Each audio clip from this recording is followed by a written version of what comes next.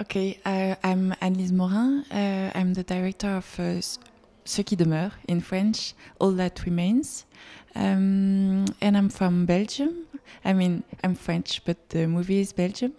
Yeah, and it's the story of a little boy who has to face the death for the first time. And yeah. Um, it was actually after I lost someone in my family, and I had something to say about it, like the first time that you're experiencing the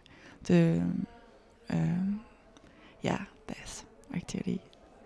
Um, it's like I try to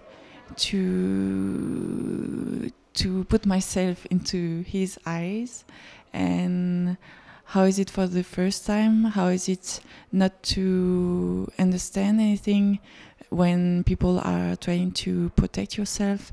And that's what happened in my family, for example. And how you try to get your answers the way you can. Yes, it was.